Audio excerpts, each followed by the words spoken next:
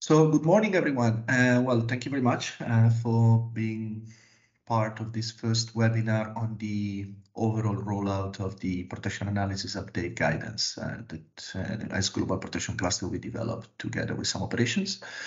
My name is Francesco Michele. I'm the Strategic and Analysis Advocacy Officer in the Global Protection Cluster, and I've been supporting the Global Protection Cluster on the protection analysis update and previously in the development of the protection analytical framework. We are a small group, so I have a presentation ready. As you can see, we'll be divided in two parts, but my colleague team is going to have a look to the chat, so please stop me at any time. The goal of today is actually to have a guide through what the new guidance include, because we try to make an effort to simplify the process, to make it more focused and so on. So I have the tendency to speak fast. So if there is anything that you might not understand while I'm presenting, please stop me or write in chat or raise your hand and we will address it. As you can see, it's in English. We are almost English speaker, if I understand, but I try to include some French subtitles, and I also can address questions both in French and in Spanish if there is a need. So today, this is the first of 3 webinars that we are going to plan. This is about the guidance itself, what it includes, and it's going to be divided in 2 parts. The first one, looking at the basics for 2023, so what we expect within protection clusters in terms of protection analysis updates, and a bit the process, also including the support provided by the Global Protection Cluster. We are going to then have a pause for question and answer if there are no question and answer coming during the presentation. And then in the second part, what I wanted to try to do with all of you is to look at the protection analysis update format, go chapter by chapter, and provide you more or less a sense of what we expect to have in each chapter, so we can actually have an open discussion according to how do you see it and how it can be rolled out. So as said, please stop me at any time if you have a question or write them in chat, but we are going to have anyway plenty of time for reflection after the 2 presentations, and I will try not to be too quick in presenting. Is there any question, doubt, or clarification you need before we start? Maybe some thumbs up, otherwise we can deep into it.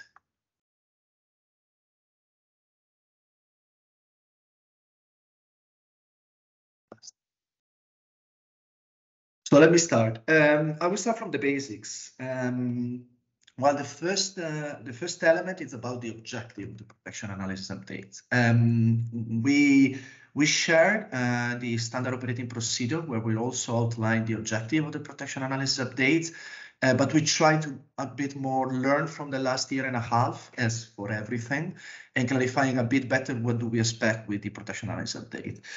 I would say that there are 3 core objectives. One is to use the protection analysis update to call the attention on protection risks specifically, but also to call the attention by providing concrete recommendation at every level. So we are able to engage humanitarian coordinator and the general humanitarian country team and other actors in pushing forwards for specific recommendation to address protection risks.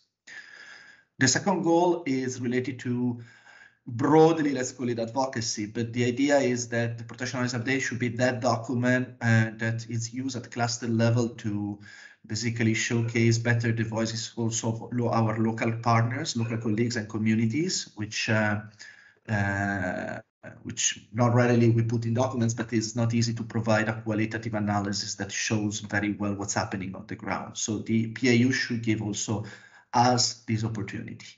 And of course, the protection analysis updates is, as we will see afterwards during the presentation, it's sort of the core document to plan around specific efforts, both at cluster level, but at the global protection cluster.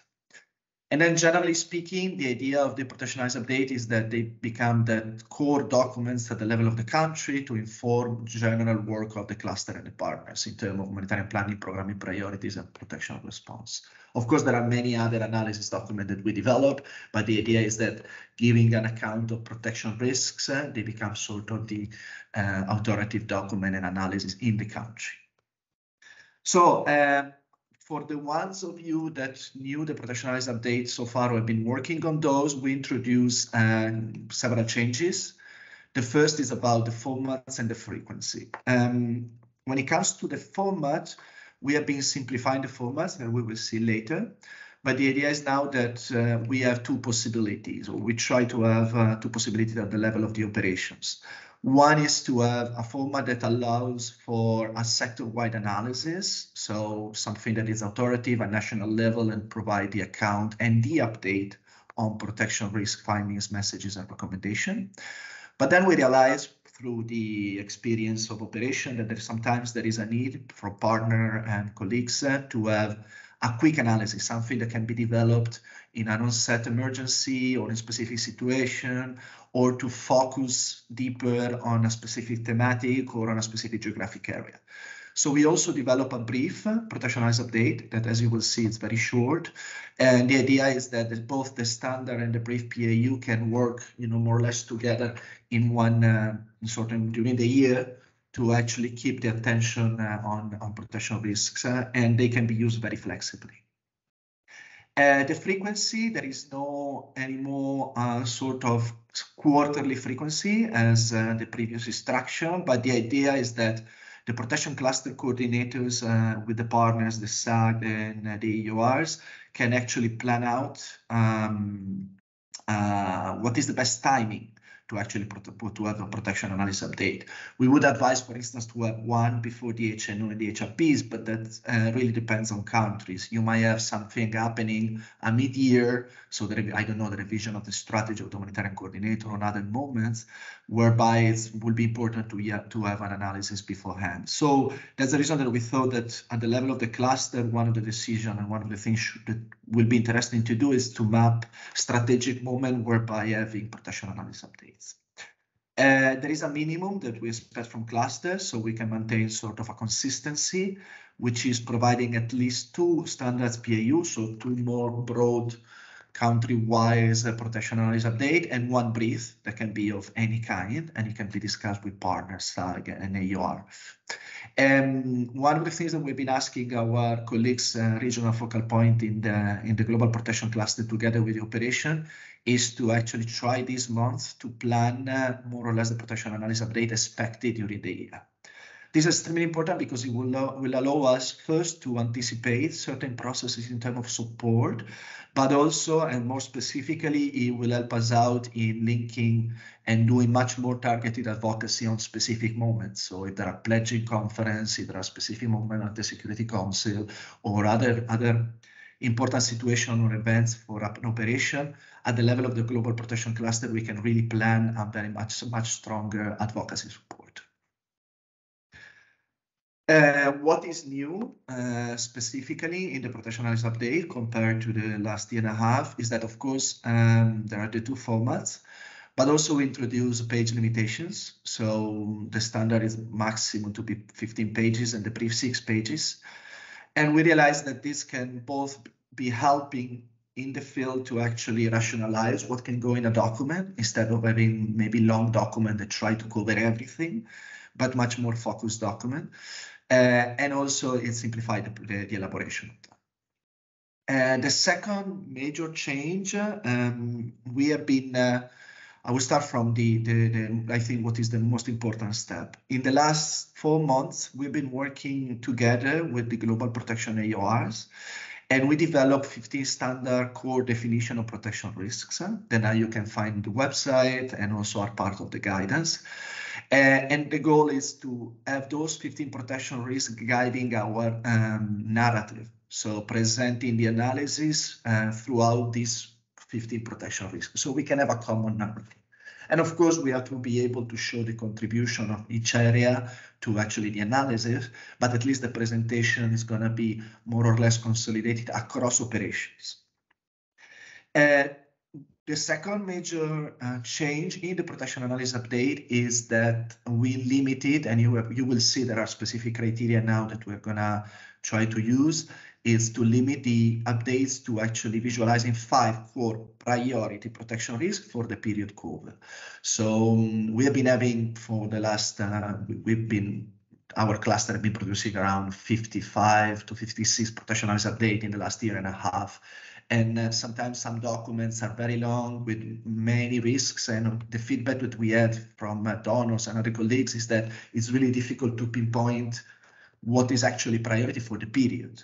So the protection analysis update should be less of trying to present everything, but really, really much focused to the period that they cover. For instance, now we suggest to have one for the first quarter, and if it's developed for the first quarter, to cover the period January-March and really focus on what are the priority risks in that period. Then, as you will see, the idea that at the level of the cluster, if there is a possibility and the need to develop a longer analysis, a longer document, that can be done. But the protection analysis update should be actually be that vehicle of the core priority for the period. Then, in terms of the formats, we introduce several elements to try to simplify it, because oftentimes I think that our partner and our clusters in the field are very good in doing analysis, but oftentimes it's not easy to represent it in ways that actually it's actually make an impact on the targets we would like to influence with the analysis, or what we want to influence with the analysis. So we introduce certain elements that are core. So we introduce an executive summary, we revise the response section, and we revise the recommendation section. We will see that later. But then we also introduce some publishing criteria to simplify the use of the protection analysis updates and have a bit more of consistency across operations.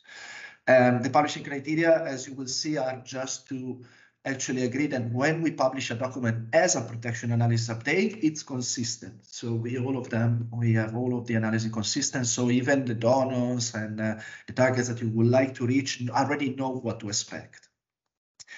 But then one of the important elements for 2023 is that as a global protection cluster, or in general, we are never going to stop a document of analysis. So if in the elaboration of a protection analysis update, eventually it comes out a document that is longer or it's wider, or we would like to have a different focus, we will work together in order to see how to publish it. Probably we're not going to publish as protection analysis update, but we can publish as any other different type of analysis.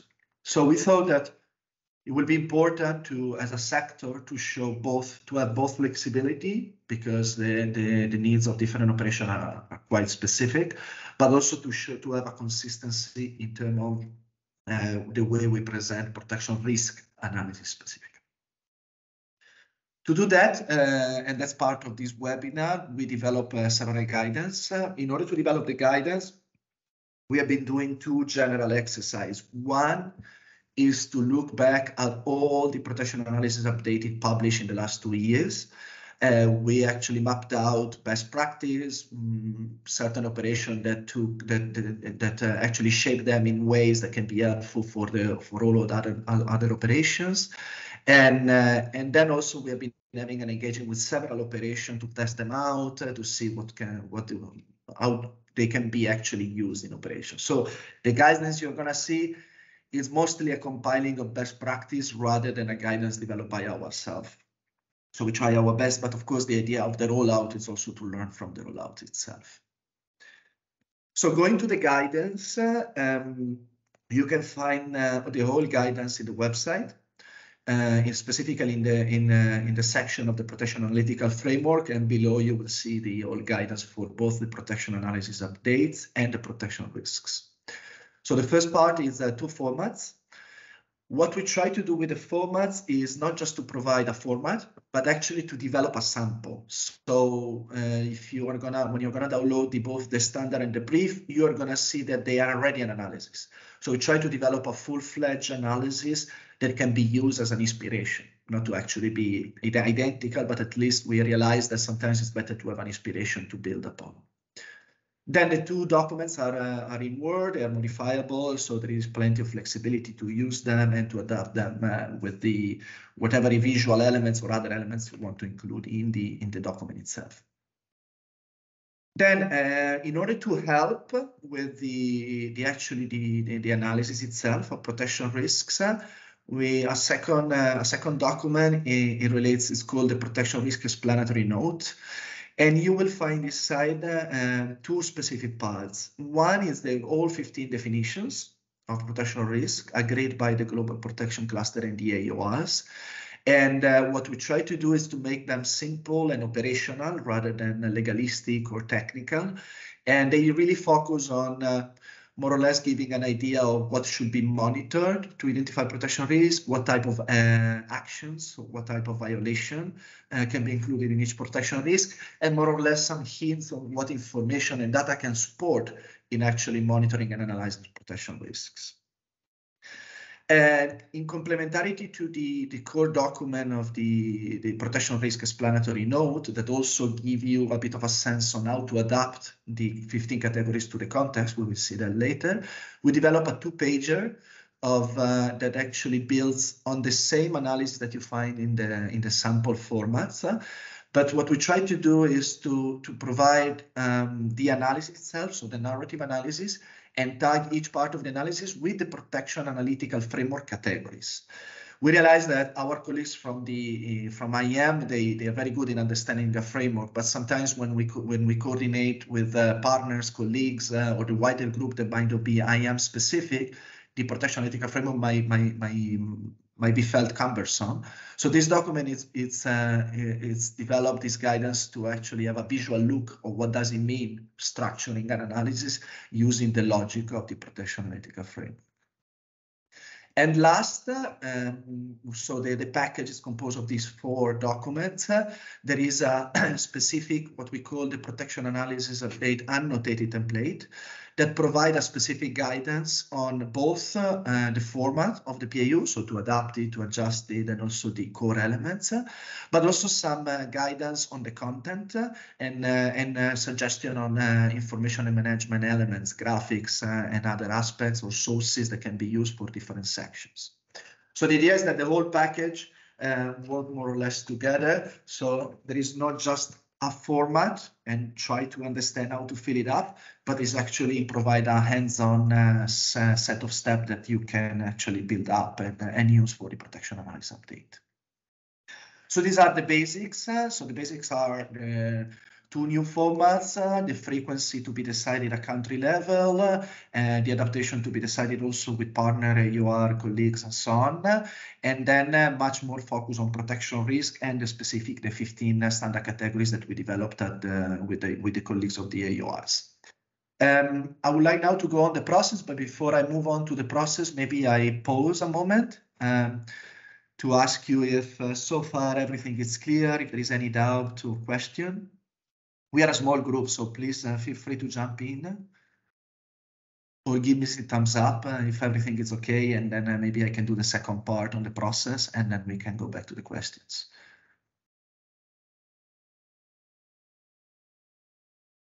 Fantastic.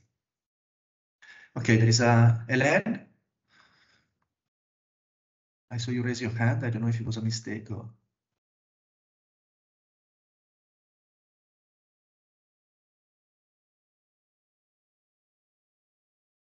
Maybe, well, anyway, we will have plenty of time later. Okay, thank you. So let's go to the process. We realized that to ensure consistency and to simplify better the support that even the global protection cluster can provide, but also to support our cluster coordinator and co-coordinator and engage multiple partners, we wanted to actually more or less structure the process, but not making it too cumbersome.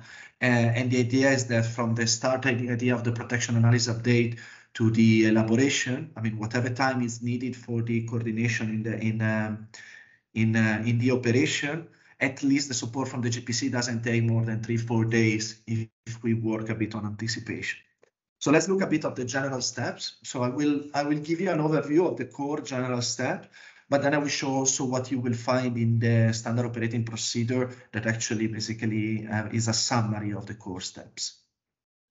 So the first element is that the protection analysis update, the decision to elaborate a protection analysis update, the identification and so on is at the level of the cluster in country.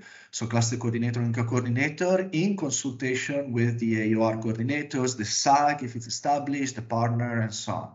So the protection analysis update should be a consultative process with all the constituency within the cluster in the operation. What we found in the past and what will be very helpful is that if every operation can map out the protection analysis update expected to 2023, and then in doing so, maintain a strong relation with the regional focal point at the level of the global protection cluster. So if in your operation, you can reach out to the regional focal point and actually discuss together when you plan to have protection analysis updates, that will really help us out in be strategic altogether, not just in its elaboration, but also in its use, and make sure that with the ultimate goal of the protection analysis update, which is using it, is actually much more effective. The fall process, when the process starts, so the consultation, the look at the data and information, the shaping and the analysis, then the elaboration of the document, so on and so forth, all of that, the lead and the supervision stays within the protection cluster. So that's the global protection cluster. It's all just there to give support. So the all timing and the modalities and so on can be actually discussed with the coordinating the clusters. It's important to know is that one step that we introduce is that when the protection analysis updates 3-4 core criteria afterwards, in order to publish them, to do basically what we introduced, what I was explaining before. So either publish in the PAU state or publish as. So the region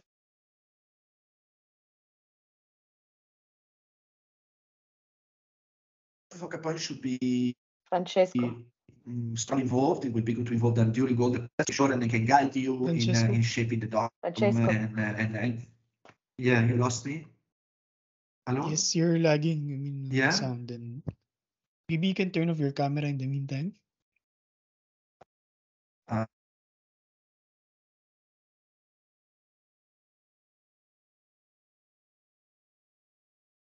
Can you hear me? Yes, I can hear you, but still, I mean, there's lag. Can you hear me now? Hello? Yes, we can. I mean, I can hear you, but still, like, yes, there's a we can problem hear, but with... the connection is not very fluid. Okay, what about now? Sorry, the internet here sometimes falls down. Is it better?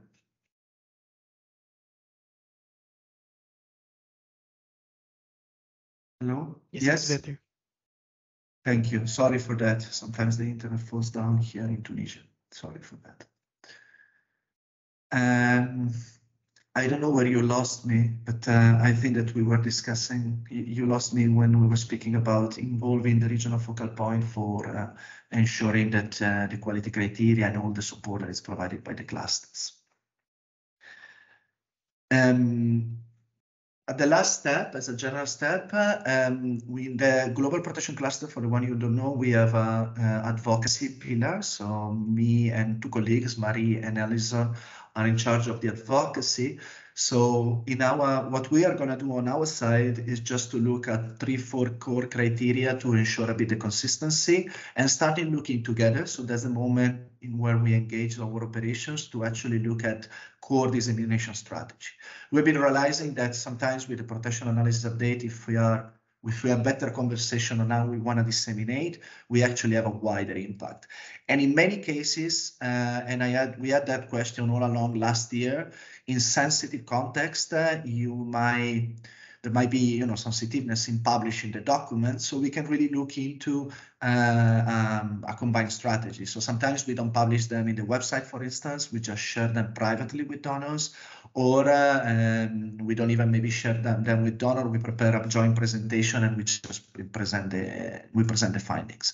But all in all, what we suggest is that you don't refrain to do the protection analysis update, because then we can really look together at the best strategy of using that.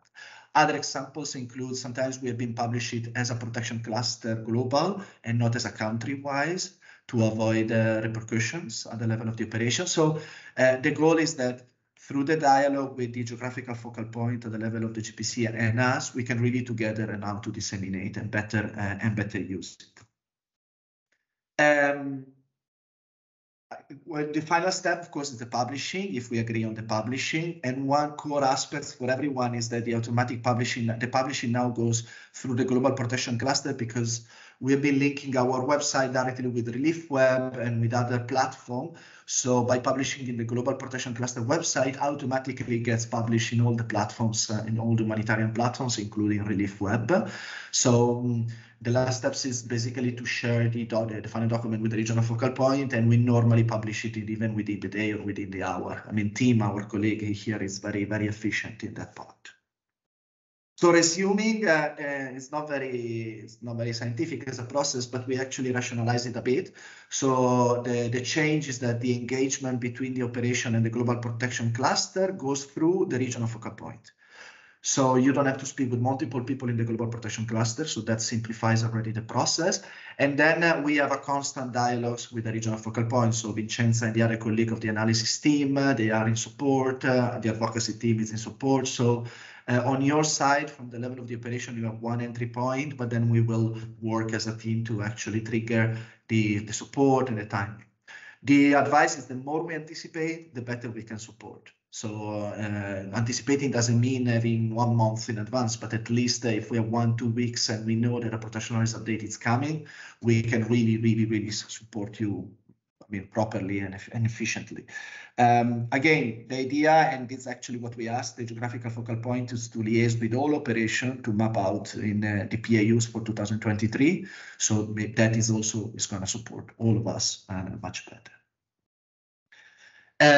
What you're going to see in the standard operating procedure is this graph, and then also you're going to have a detailed set of steps. We develop this mostly if you need to engage at the level of operation, you know, your constituency partner, the AoR. So you can really, we do try to develop a graph so you can show what are the core steps. And these core steps basically are resuming what we just discussed. So the first part is it basically clarifies that the decisions stay at the level of the cluster in country, and the coordination goes through the regional focal point. As you can see, the regional focal point is the one that liaises with the other colleagues in the global protection cluster side to provide support when it's needed, to provide briefing, mentoring, revisions, and everything that you might need. And also it clarifies a second part, which is quite important, which basically focuses on the fact that we're going to publish every analysis document. I mean, provided that it's good in quality and and it's a document that is important for the operation. So the only things we're going to do is actually to identify what we actually are going to publish as a protection analysis update and what we are going to publish as something else. In those cases, we're going to engage together. We're going to, on our side, we will provide any advice you might need in framing the document. But of course, again, the decision on what to publish, how, the dissemination strategy, and if you strongly feel that the document should be a protection analysis update because you want the focus on risks, we are going to have a dialogue together, and so we can really be flexible and accommodate every single process that you have in mind. When we go with the criteria, and then we will finish the part of the process. There are 4 core criteria for the publishing, which are this one, and also there are other core criteria that are more for quality, which you will find in the standard operating procedure. The 4 criteria for the publishing are mostly quite easy. One is that we really advise, we have seen that a protection analysis update is stronger when the more it's participatory, not in the development, but at least you manage to engage all the constituency at the level of the cluster, being the partner, being the AoRs, being other sector and other clusters. So really, we have seen that a protection analysis update sometimes we develop in office with not much consultation, also doesn't have the buy-in. So if we want to be stronger in engaging colleagues, in engaging our targets, we really advise that, and we'll use that criteria. That doesn't mean that nobody's going to chase to actually verify that you consult and so on. This is just the responsibility of the cluster. I mean, it's just to that at the level of the cluster you make sure that this is done. Consistency, is the limit of 5 protection risks. So since it has to be an update and is limited in pages, probably if a document includes 10 or 9 or 8, first of all, it's difficult to prioritize when you have too many, but in case there is a need for whatever reason, that will be another document. So we will call it something else. We will use it as something else, but to be a protectionalized update, we will look into that. Then there are certain formats, certain core elements in the format that should be maintained. So we just have a look. Of course, there is plenty of flexibility. I will give you a couple of examples now of a recent protection analysis update published for Afghanistan yesterday, where they had to adapt some parts. And of course, it has to be adapted because the goal is that it's relevant. Okay, so the only things we want to try to do is to have a bit more of consistency across operations. And the only element that is where we probably think that we would like to be more strict together is replacing what before was called the introduction. So before we had an introduction where we're just giving the account of the methodology, of the approach, and just some general situational inputs to an executive summary. This is fundamental often, specifically when we want to engage donor and we want to engage actors for several reasons. The simplest is that oftentimes, specifically certain level of colleagues, they just look at the beginning. So the executive summary is the place, the first page is where to put what we really want to say. And second, it can really be used as a one-page fact sheet that you can share, and that can help us out for the dissemination of the protection analysis update per se. We will see the detail of it, but the goal is that here, currently what you have in the document, you provide very core elements on what happened in the context situation, something very, very important that actually is having a strong impact on protection. They identify protection risk, of course, and then 2 top-line recommendations that, as we will see later, can be either part of the recommendation that are at the end of the document, or 2 core advocacy messages. So something really important that it has to be addressed in the period. I will make reference to the period all the time. So the goal is that instead of putting general recommendation or general aspect, we need to focus on recommendation or elements for the period. So you can really use them much more operationally. So it has to be very linked with the dynamics in your country.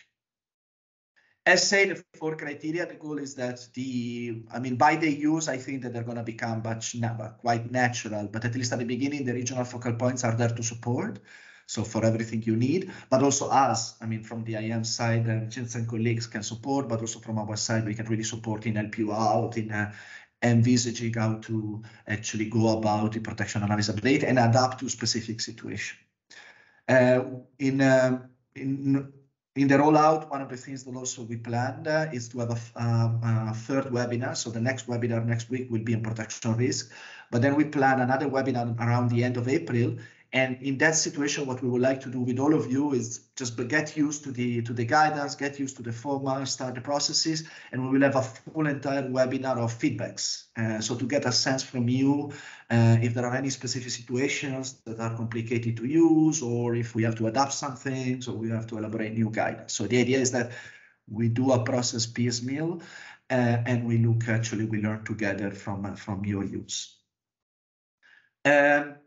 On the process, that's all of it. Now I would really like to stop and pause. So even if you don't have, it would be great to hear if you have any questions or reflections. But even if you have, I have a question for all of you. How do you see it, from your experience, or if you have any past experience on protection analysis update, and you think that the guidance will help or not. So please don't be shy, and if you can jump in, that would be great. And then I will pause a bit, and then we can go on the step by step. Maybe I start. I don't know if, let me Thank also you, turn on my camera. Good morning, everyone, and thank you, Francesco, for the presentation. I think I was engaged when I was the classic coordinator in Iraq, when we had a thematic PAU. That days was, back in the days, was the legal one. Which was a very cumbersome process, but it was just the beginning of all the PAU process, right? So I think these simplified guidelines would make the process way easier. One, and it's very nice the fact that you put it visually, right? Who is responsible, etc. So it's not a concern, but I think it's something to be mindful of. I shared this invite and I see some of the colleagues of the Strategic Advisory Group in Ukraine actually attending this session, which is very, very good, because it's the point to make it a consultative process. It doesn't necessarily mean that everybody needs to agree, but at least there is a common understanding. What I might find is that maybe we will need a bit more of your support in explaining again the process and getting that higher buy-in. It's because of some of the difficulties that we have in country here in Ukraine to navigate different priorities among AoRs. So I like the fact, and I would stress that again here, that it is the definition of 15 protection risk. It's been discussed, agreed upon with the AoRs, because that would certainly give us the leverage with the colleagues here. Also because, it's not to diminish the other operation, but here, in Ukraine, everyone wants to showcase why they have their own needs. And what we miss oftentimes is this interconnectivity of a protection risk response and corresponding response, which is ultimately what we want to showcase to donors and to key stakeholders. So maybe just to stress that point, and you will hear back from Ukraine operation very soon, and we might ask specific support from the GPC to make it very much, bottom up, but in terms of we are all on the same page. And maybe I will follow up with Julian as the focal point for Ukraine, but we certainly have the plan to launch a PAU consultation process very soon, but then I'll share that information with relevant colleagues. Over. Thank you. Thank you very much, Claudia. I note it down and I will react quickly, but I just leave space for other colleagues if you have any, maybe adding up to what Claudia just mentioned, because it might be a concern in other countries, or if you have any other question or doubt or reflection.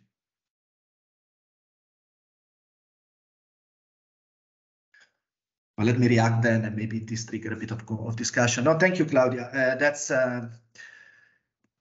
One thing that we had clear when we were working on the guidance is that no guidance can simplify entirely a process for the country, because the situation in an operation entails a lot of things, entails politics, balances of roles, responsibilities, priorities, and the situation is so fluid, then it might have to change. So that's absolutely taken. Without mentioning the country, we have been doing that in the testing of this guidance with a couple of operations where we had actually dedicated session between us, cluster, and the AoR coordinators to actually go and having a really open brainstorming of what all are the priorities on the table and try to guide in a way of prioritizing. So our message is that prioritizing doesn't mean diminishing one against the other. That's the core message. So prioritizing means just be stronger in the way we present, which sometimes is the weakness we have, because we really want to present everything, and protection is quite a particular sector for that. And by presenting, by presenting everything, we diminish what we want to present. So that narrative, honestly, in other contexts where we had sensitive situation, it worked well, because and the fact that's the reason also that we work very, very strict, very closely with the AoR to define it, to have the definitions. And of course, there were discussion on the 15 risks. They don't reflect specifically the AoR. They don't have specific area of the AoR, but the goal was, because one risk for us is not important, even if it's not a risk, there is a specific area of work of an AoR. It's extremely important to have their perspective and their analysis and to understand the multiple factors, both in terms of driver and impact.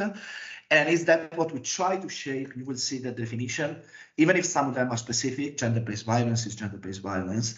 But for instance, even gender-based violence, there is another risk, which is denial of resource opportunity, which is a core violation also of gender-based violence. And there is a specific linkage to involve GBV colleagues. And also when it comes to child protection, we didn't just focus on the three that are more child-focused risks, but also we look at attacks. You will find other elements on how child protection concern and consideration might have to be linked to other risks. So absolutely happy to support. I think that maybe one good thing would be look at the definition and try to understand and a bit the guidance, and then happy to line up any support. But we know that that also will be an exercise to do together. It's not something that we expect tomorrow to have all the perfect protection risks defined, but at least it's a good exercise. So that will be my reaction, Claudio. So I'm happy to follow up, and I don't know if you have a reaction, but that's one particular area that what we try to do with the guidance to address. Yeah.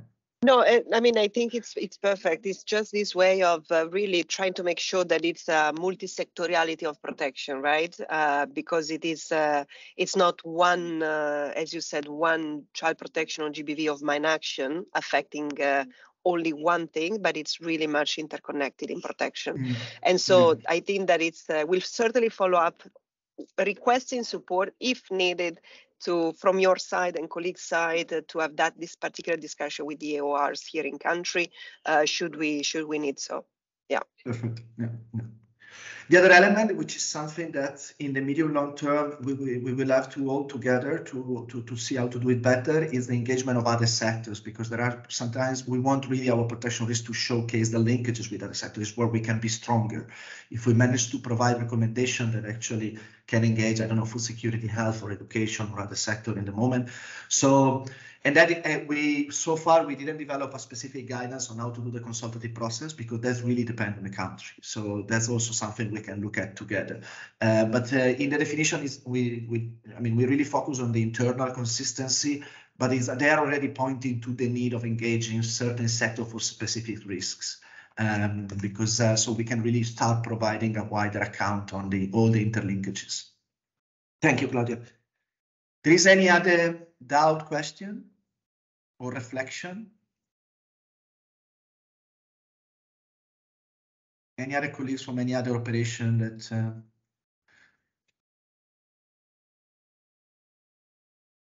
No. Because with next session, we are going to really go into chapter by chapter. So there's a reason that I want to just get a pause, not to basically give you too much information at the same time. Otherwise, I can start. And then maybe what I can do, since we're going to go chapter by chapter, I can present the chapter, stop, and then your reflection and go on. If it's okay. If there is any, maybe give me a thumbs up if you think that we can continue, or if we have to go even back to certain aspects. Amazing, thank you. Okay, so on the step-by-step part, what I thought it might be interesting is actually to discuss with you the rationale behind the chapter. Because it might not be perfect, but at least to discuss really openly with all of you what was our rationale in actually shaping it. So we can really have your direct feedbacks. So let's start from the executive summary. So the executive summary is one page, and this will be very strict. We cannot be one page and 2 lines, no page 3 lines, one page. This is extremely important for the dissemination side of it, for the advocacy side of it, and so on. And also that, linking also what we were discussing with Claudia, really help us out in focusing and maybe give you also an elements to, with your constituency, to say, okay, we really have to focus on 2 things we want to say. So that's a bit the goal. The first part of the executive summary is providing main context update. So the idea is not to represent all the context analysis, but is actually to visualize the 1-2 core changes situation that recently happened that you really want to showcase to let donors, partner, colleagues, humanitarian coordinator understand the impact of risks. Here an example, that is the one you're going to find in the sample. And as you can see from the example, I don't know if you can see it clearly, but the first paragraph is more situational. So in this Republic of Sorami, that it's a fake country that we developed, there is brink of famine, there is severe drought, conflict, climate shock. So it's something that it's basically multiple compounded drivers. But then if you can see, and it's what we actually suggest, is that try to be specific on certain regions. Sometimes we focus too much at country level, while we are realizing now our exchanges with donor and colleagues that they would like to see not the overall situation. They might know the overall situation, but they would like to have from us, protection cluster, a zoom in specific region. So here the example, you see what are the, since January 2022, recent conflicts in these 5 regions, another area, coupled with flooding in this other area, had this impact. So it's an example, but that's where the situational update should be focused, should be, if you don't have a general situational update, you can use a zoom in specific regions. This should help in then providing here just the list of the 5 risks, because the risk identified as priority, just the list, because then the situational update can be very much linked with the risks. So it can clear to a reader that what is actually exacerbating why, and also it can give you an account of why you prioritize that.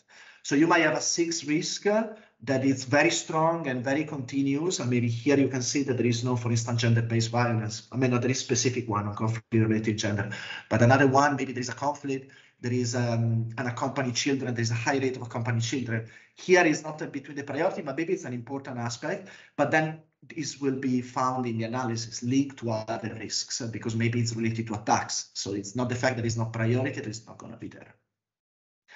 The third element here is where we suggest to flag core urgent recommendation, core urgent action. That's the reason we call it urgent action needed. So here you can build either in the recommendation section or what you have in the recommendation, or again, you can develop the protection analysis update, think of 2 core strong advocacy message, and to include the strong advocacy message here. What we suggest, and we will actually delve into that later, is to always put a timeline. That's extremely fundamental. Sometimes when we ask for something and we put a recommendation, we just put it general. What we suggest is this is the protection analysis update, let's say, of March. It covers between January and March. If this is not done by April, we will expect this. If this is not done by the summer, we will expect this. So it doesn't mean being specific, but it helps in actually be much stronger in advocating. And again, it can be either the same recommendation from the recommendation part, or it can be a call to action or specific advocacy message. Again, looking at one of the examples you're going to find in the sample. Here in the sample we actually in the context we saw that there has been a law approved that actually is banning organization to work, for instance. So here we say that if there is no specific work to actually amend or to react to this law, then it's going to be impossible for us to provide certain response to specific areas. It's just one example, but just to tell you how it links with the context. Then there are 2 elements that are related to the severity, which we try to be a bit more rational, also learning from experience. Sometimes we had the protection analysis update published in November with the severity map that you use for the HNO and the HRP of the December of the previous year. Okay, so there has been 11 months in between. In 11 months, a lot of change happens. So here, what we suggest is always trying to include a severity map, but either to have it the most updated. So if you develop one for the HNO, and then you are doing a protection analysis update in June, re-update the severity map, because that will really help in maintaining constant dialogue. And also then it will anticipate the work for the next HNO. So the idea is also that instead of waiting the end of the year, it simplify our work. So some of the work you can do for the protection analysis update can actually simplify the work for the HNO. But even if you don't have that and you want to include the oldest severity map, so even if it's been passing 1 month, we included another suggestion, which is putting a table at the end of the executive summary where you could, even between the discussion within the SAG or expert judgment and so on, provide an outlook of where the severity change in the different provinces and region compared to the latest one. Okay, so the idea is that we show, so that has been the severity map, the severity that we identified several months ago. In this update, we have been noticing that, for instance, like in the example, in Manura, in Solvay, and in Riley, in these 3 regions, there has been an increase. So they moved from severity 4 to severity 5, and at least to provide a visual account. So again, we know that this exercise really depends on IM capacity, on how you organize your work. So this table is there as a suggestion, and we can try to start working together. So the goal of the executive summary, it both provide the update, but it links up with all the work you do on severity, HNO, and everything in one go. So this is what happened, and we think it's important that the reader pay attention to, even in specific areas. These are the risks we identify, and this is how the situation is changing in terms of severity. And these are the two asks, the two urgent actions that we really think as a protection sector they should be addressed. So we think that it's quite simple in the testing, more or less work. We realize that sometimes you might have need of introducing some different graphs or inputs in the executive summary, and that's totally fine. I give you an example, as I was saying before, on Afghanistan. They recently published yesterday the new protection analysis update. In Afghanistan, there is a ban in January to female workers work in NGOs nationwide. So the colleagues in Afghanistan decided to focus the protection analysis update on the impact of the ban. So priority risk related to the situation that the ban has been creating. So here they just replaced this initial severity more with an initial stage of how the operations are actually constrained. So some graphs, some information. So total flexibility, but the core aspect, the situational update, the highlight of risk and the recommendation, we always suggest to maintain them, and we can really work together in making sure that it actually makes sense for you. Let me pause here on the executive summary. I will have two questions. One is, do you see it complicated? There is anything of it that you see it's impossible to do in your operation, and or if you have any specific reflection, and then we can move to the next chapter.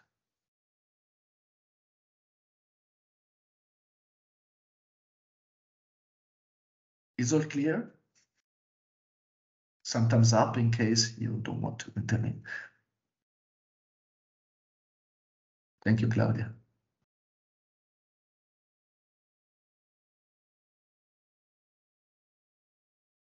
So even feel free to pause me. Thank you, Stuart. Please come in. Yeah, hey everyone, Stuart. Sorry about that. I was trying to react with a thumbs up and not raise my hand. But if you want to have a reflection now that you have been your interview. No, it's all very clear. Thank you though. Thank you, Stuart. It's early. No worries. No, thank you for coming. I'm trying to be slow. Italians can speak very fast. I'm trying to be slow, and I hope I'm not overwhelming you. Okay, so let's go to the context. So the first aspect about the context is really to be simple, be focused, I would say. So oftentimes we tend to actually provide this long analysis of the context. Stuart, I'm going to ask you questions. We have this long section on the context that honestly, in many operations, maybe we repeat things that are known. So we really try to, first of all, limit to 3 pages, as you can see, so that can really help you out in focus. And then the message is that there is no need of providing the overall story of the context, but really what is really important to showcase, to understand protection risk analysis. So that can also help in reducing the protection risk part. We can introduce some elements there, and then it can help in reducing the second part.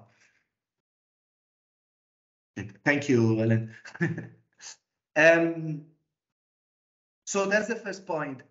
Since for the one of you that are aware of the protection analysis framework and you are actually applying the protection analysis framework, the protection analysis framework actually guides in a very good analysis of the context. So if you manage to do that in your operation, it's good to use that for this operation. Otherwise, for this, it's good that you combine both quantitative and qualitative. But my suggestion, or our suggestion, is that you really engage your local areas. Sometimes we really rely only on data, and while the context update specific at the sub-region can come with the knowledge we have and our colleagues in the local areas they have. We have had this conversation in one of the operations where we really had 3, 4 strong field offices, we didn't have data because the situation was very, very complex, but we had a lot of qualitative good information what was happening. So you can really shape on that. Don't be afraid of using. That's where also maybe this can also help you out in the engagement, in making sure that you have the buy-in and the engagement of the constituencies. So at the beginning of the only core element that should be maintained is that at the beginning of the context session, we introduce a table to provide 5 core figures. It might be by 4, but 5 maximum. So the idea of the 5 core figures might also not come from the protection sector. There might be also core figures from something else that is important, is relevant to understand the risks. So here in the example, these are all the examples you're going to find in the sample. Here we put the number of IDPs related to droughts or the IDPs related to conflict. So these 2 elements are fundamental because in this scenario that we develop in the sample, those are strong drivers and they compound the impact of the risks. One of the things that we suggest, because we realize that is where maybe donor expect, or the donor, they ask us, not just to provide general numbers, but tell us what is the update. So what we suggest, probably in the first protection analysis update is not possible, but then when you start regularly developing them, it try to give a bit more or less a sense of the variations. So we suggest to include the variation compared to the latest protection analysis update. So 3 months ago, 6 months ago, this is what was happening. Now this is the variation, but also the variation compared to the same period of the previous year. So that really can already, these numbers give a sense of the urgency of certain situation. So if you look at examples, for instance, in GBV, the total numbers, if somebody doesn't know the context, doesn't tell much because the total number can be relative compared to the last 15 years, can be high, can be low. But providing the percentage tells something. So compared to the latest PAU, we have found an increase of 20%. But compared to the same period of last year, there's been basically an increase of 50%. So those are important aspects because then you can build also your narrative in the context afterwards with these numbers. So this really gives a sample. And also maybe this is an area where you can also focus different PAUs in different moments with different data. One of the things we suggest, and this is not coming from us, this is actually good practice that some operation had in the last year and a half, is that instead of we advise to use the protection analytical framework context analysis to guide your context analysis, but in shaping it in the PAU, instead of using the title of the chapter of the protection analytical framework, try to use, if you want to introduce subheadings, to introduce subheading that already tell something. So we found that it's extremely interesting when the subheading already visualize a problem or a trend or something, because that can catch the attention, even if someone is not going to read the whole doc, the whole analysis. So to show you a couple of examples that you will find again in the sample, in the scenario we develop, steady erosion of livelihood and copy capacity, that's already tells something. So in this period, one important aspect is that compared to the last, we have been identified an erosion of livelihood. So as you can see, this might be also from another sector. That's one of the problematic that is one of the driver of an element that it's actually compounding all the risk we identified. And then the second is a bit general, but also it invites an understanding what's happening, worrying impacts of poor governance and the disruption of community fabrics. So maybe everybody knows that it's a conflict. Everybody knows that it's an intercommunal fight in your context or in the context. But here, what we are highlighting in the context that for us, what is fundamental to understand is the disruption of community fabrics. That is what is having the major impact on the protection risk we identified. So again, in the context session, wide flexibility, so it can be shaped any way or form beside the first table. And the only suggestion is to use the subheading smartly in order to convey messages. For the visual, the graphs, the data, and everything you want to include, we will try to work this year in helping you out with standards, but the idea is that really is contextual. You all have different set of monitoring or set of data, so really use what you have. The only suggestion we provide is that in the protection analysis update, we don't want to provide a report. We want to provide an update.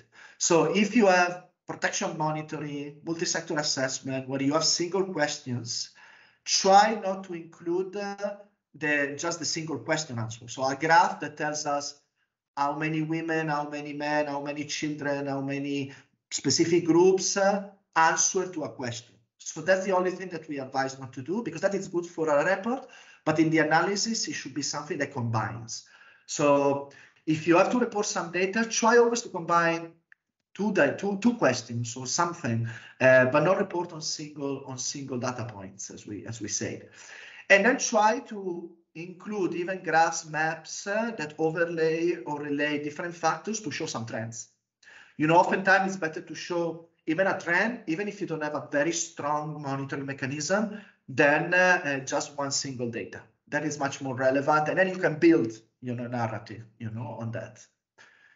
And that's it. That's for the context. Again, let me pause one moment if there is any doubt on the context part. Any question? Please, Makan. Sorry if I mispronounced.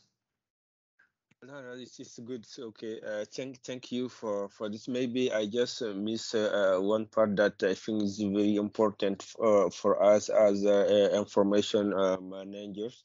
So it is about the variation last PAU and the versus last year. And if you look at the figures here, the numbers, then what percentage period and year period stand for? Just to clarify, I missed this part.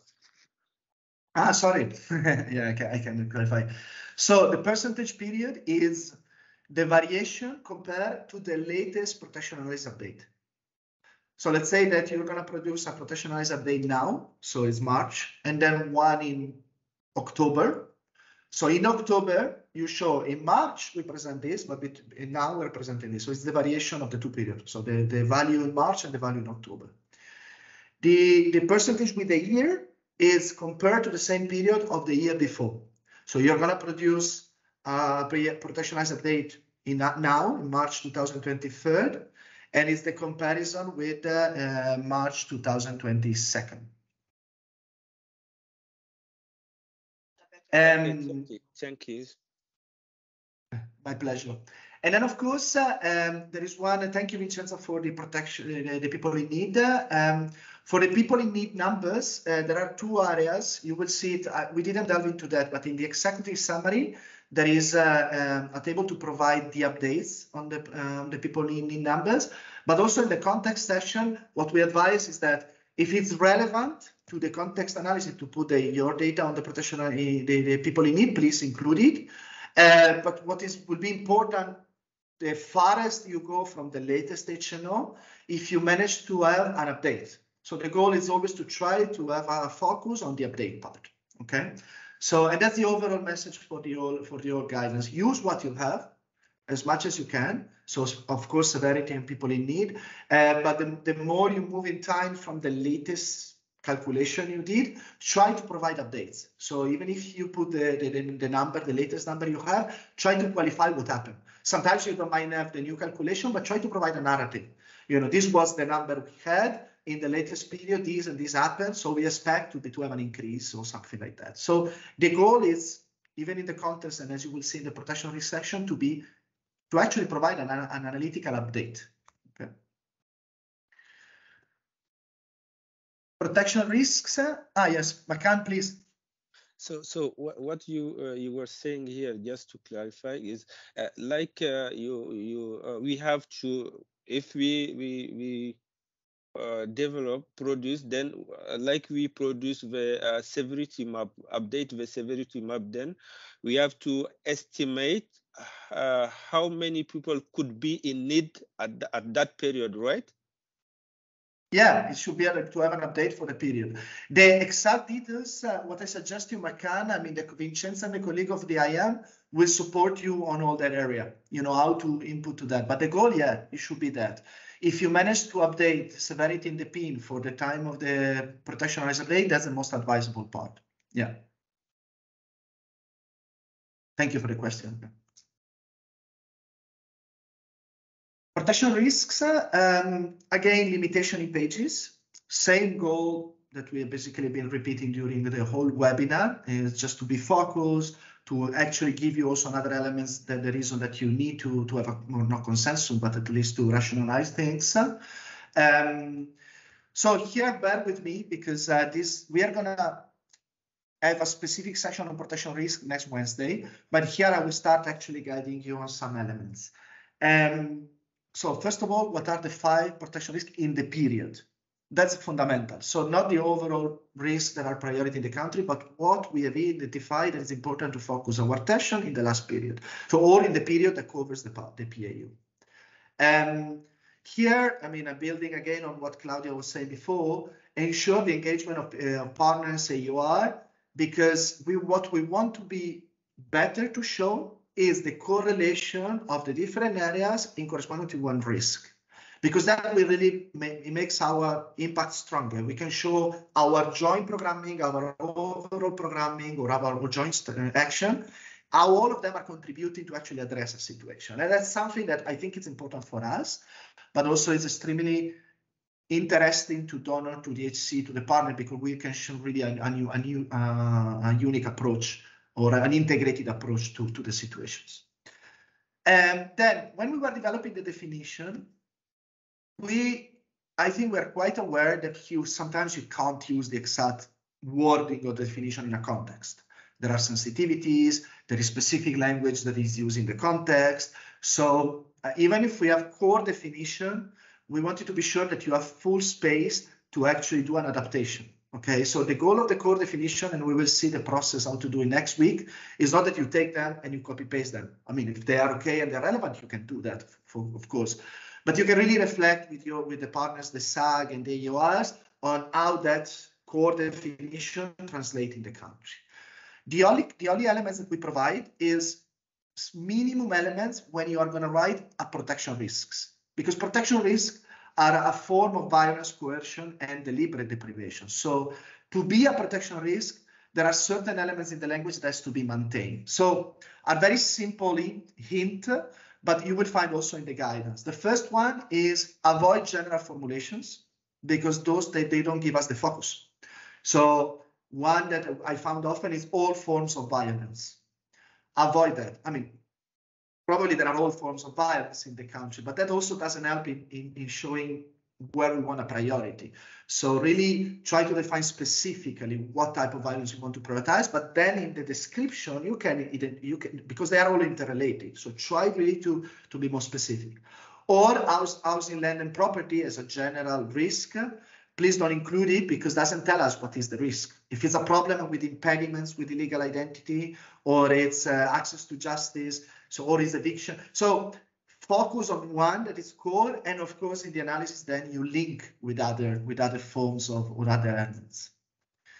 The second hint, I will call it, is in order to be a protection risk, always try to include something that relates to the form of violence, coercion, and deliberate deprivation. So it's a man-made factors. So wording like force, denial, impediments, or of course attack, recruitment. This relates to man-made, to human factors. So try always in the definition to include something about that. And then the third hint is that some of you maybe are in a situation where the core problematic, the core humanitarian problematic is on another sector, food security, malnutrition, the impact of climate change. So there are situations that goes beyond protection. And what we found that mostly in those situations, sometimes protection get deprioritized because of course there is an urgent need to respond to something else. So our suggestion, both to build our narrative, but also to show the protection perspective on things, is not to use the same sector title or problematic as a risk. So not like food security, but try to focus on the risk or on the risks that are either the driver of that problematic or an effect. So always maintain a linkages, of course, with the situation, but really focus on protection. The latest is the very general. Again, it's like the first one. Let's not put conflict as a protection risk or ongoing violence or occupation. I know that might seem silly and simple for you, but we wanted to actually put some simple elements that can guide all of us. in actually be more consistent in driving protection risk. So even in those cases, ongoing violence, what is of that ongoing violence that is the risk? Is the attacks or the fact that there is a high rate of abduction, what it is? And then, of course, the part of general part, it can be in the context. So the risk, and then again, in terms of shaping the balance, included visual elements and everything, full flexibility. So this really can be discussed at the level of your constituency with the data that you have. And with the same messages of before, try to do correlation, try not to use single data points. If you have questionnaire or an assessment that you recently done, try to put two, three questions together. So again, the same analysis is stronger. That's it on the risk. Anyway, we're gonna enter into that next week. But let me pause again a moment if there is any question on this section. Some thumbs up in case.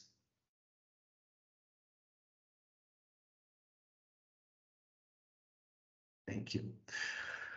The response section. Here I would like you to pay a bit more of attention because we change a bit the response section, and it's where probably we try to put a more thought. Normally what we've been doing all the last year and a half, which is absolutely fine, is to use what you already do in the country. You have beautiful exercises and dashboard that actually show funding data, programming data, partner scope, and everything.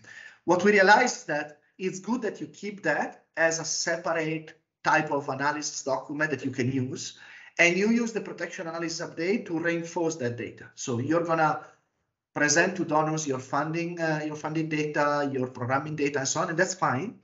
But use the protection analysis update actually to point the attention to specific elements. So those specific elements are, and it's built more or less on a logic. First of all, start with the progress made. So start with the positive. Oftentimes, and that's been one of the common of a couple of donors that we engage, is that we always present the negative. You know, we cannot do this, we cannot do that, and so on. But we are going to present that, you're going to see it. But let's start with the progress made. And I can show you one quick example. So it might not be positive, but it can be a progress. We try to do this, we try to inform that. So here, for instance, in the second paragraph, you will see in the first is about the partners and the people reached and so on. The second paragraph is in this scenario, we finally managed to have our first humanitarian explosive ordnance intervention in an area controlled by the rebels. Let's put it. It's fundamental, it's progress, it's something that we try to do, and also showcase the efforts that we are doing as a sector. And then you might have several. I mean, what we try to thought is if you manage to focus on the people reached, that's a good number, because then it can be compared to the PIN. This is the PIN that we had, and this is the people we reached. The second is the access for protection. So we show the progress, but then we say these are the constraints that we are finding. So these are all the constraints we're finding. So we'll call it access for protection because, as you know, we launched a global campaign on access for protection.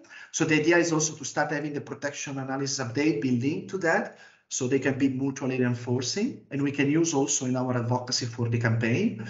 But for you, what is important is consider trends and variation, key events or situation, but also, again, try to show some efforts. We found this constraint, we found this modality, we found this alternative, but these are the constraints we are facing. Here is one example where we are saying that basically, again, it can be related to specific regions or to specific areas. So with safety and security is actually curbing our capacity in these and these other regions. And to conclude then is when you present the critical gaps. So we managed to do this. These are the constraints, and these are the gaps that these constraints are causing, or the gaps that we are having. They can be of many kinds. It can be funding, it can be operation, it can be access.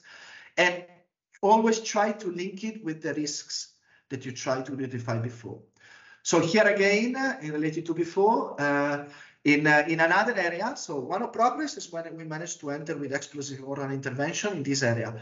But then the critical gaps is that another area, we actually, the partner that was working stopped the funding, and now we have a gap, okay? And this is causing this and this and this. Our suggestion is to be very, very focused on the regions, if you cannot. I will move to recommendation because I see that the time is almost coming to an end, but please raise your hand if you have any doubt or question, even on the response section. The recommendations, of course, key recommendations. That's due is limited to 2 pages. So we also focus on key recommendations. We don't have this huge list because one of the goal and one of the suggestion is that we will have to try to start using those recommendations as a roadmap, also to be able to report what happened, or also to actually try to have some accountability to the actors that we ask those recommendations to. You will see that the structure is quite fixed. Organize the recommendation by risk for the same logic. This is our analysis, this is the priority, and this is our collective way forward that we see.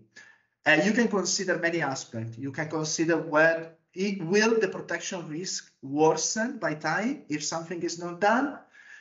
Will the modality we are using now have a negative impact or a negative exacerbation of the risk we identified? Is there a recent trend that we identify in this protection analysis update that requires specific attention? So there are many ways of going about it, but try to focus on the risks. The second element that we introduce, again, this is from best practice, but for us it's very, very helpful in using the protection analysis update, is for each risk, really focus the recommendation to a target, okay? And for that, what we try to do, we develop 4 general categories of targets that you can use, that are those ones that you see in the example. You can adapt the wording. So for instance, you look at the first group, government authorities, de facto authorities and parties to the conflict. If you want to specify government of or ministry of, because it's part of one, of course you can do it. These are general categories. So even when you have donors, member states, if you really want to qualify it and contextualize, you can. Our only suggestion is that you maintain separate the 4 core groups, because this really helps us out in building a collective advocacy. So on the level of one of the efforts that we're doing on the advocacy side for the global protection cluster is actually to identify all recommendations that we do to governments, to humanitarian coordinators, because for instance, if we manage to have all recommendation that we do to humanitarian coordinators, then we can build a collective advocacy to another higher level. This is everything that we've been trying to discuss with humanitarian coordinator in countries. That's the only caveat. Otherwise, it's fully flexible to adapt the wording and so on. And seeing it in another way, basically the goal is that for each recommendation, you try to have always certain elements. The target, which discussed, the linkage with protection risk, but then try to not put a general situation. We have to address gender-based violence in the country, but try to include an action, something that suggests what to do. A timeline, same discussion for the executive summary, even if it's not a detailed timeline by the 3rd quarter, by the 2nd quarter in 2023, a loose timeline is good.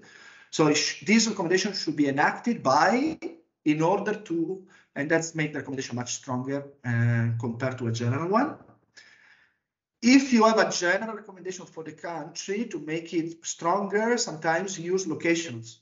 So we really have to prevent forced eviction, specifically in this region, in this region, in this region, because maybe those are the 3 regions that in the protection analysis update, the situation got worse.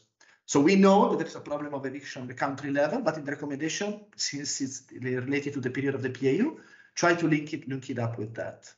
And of course, we always try to balance recommendations that are beyond the protection sector with recommendation for us, because that also gives a bit of accountability. We show that we are not just telling others, but also we are actually looking how to adjust our approach.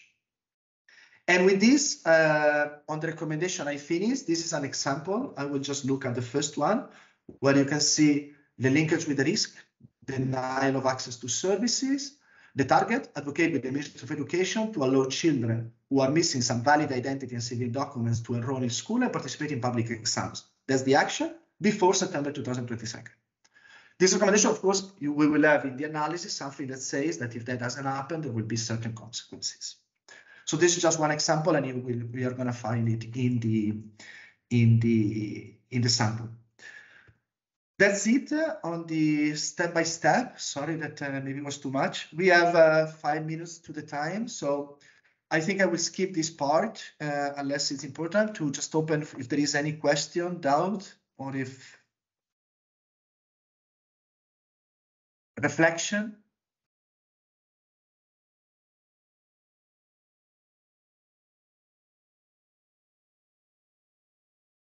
Let me ask some of you, how do you see what is the most challenging parts of a protection analysis update, and how do you see that maybe some of these new guidance can help you out? Maybe if someone wants to have a quick reaction.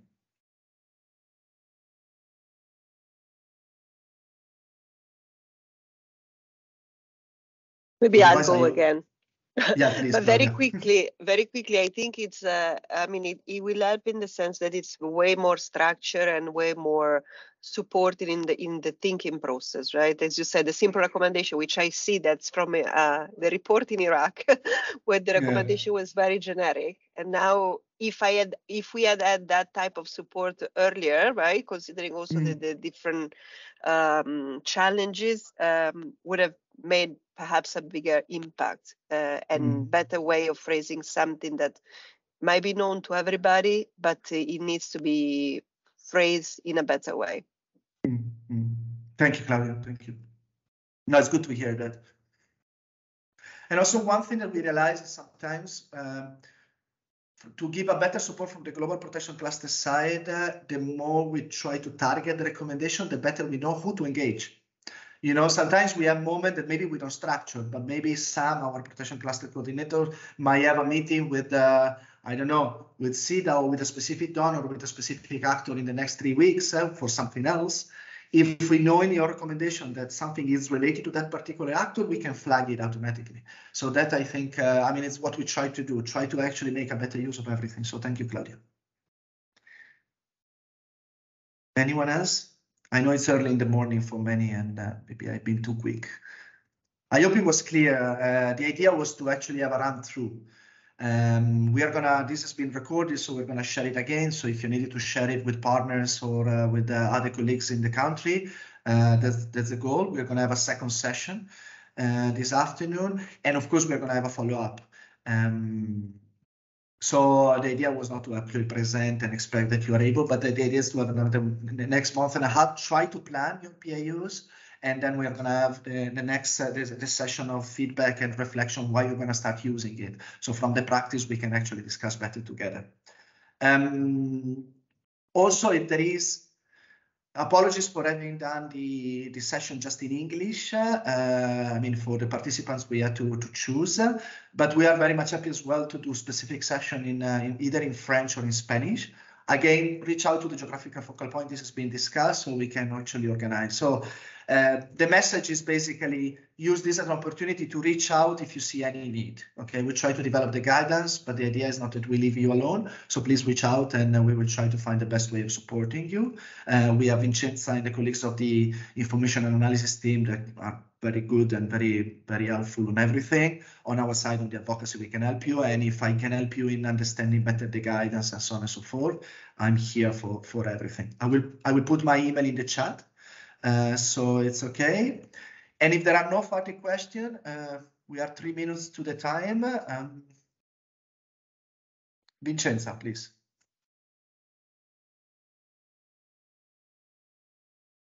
I will, hi everyone. I will switch on the camera just to again recon Francesco and say I'm Vincenza and happy and glad to support you in case of supervision of elaboration of the PAU.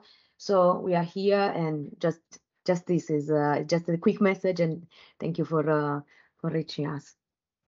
Of course, the first is the regional focal point, and then we are the cell. Thank you, Vincenza. As you can see, we are all excited to support you, and we will try to do our best all the time. Thank you very much. So if there is no further question, reflection, or reaction, I included my email in the chat. And I think we can close the session. And thank you very much. My pleasure. And I can wish everybody a good weekend and everything else. Thanks, Francesco. Thank you. Bye-bye. Great pleasure. Thank you for your timing. Thank you very much. Bye. Have a great day. Thank you. Je pense que tous les acteurs qui ont des financements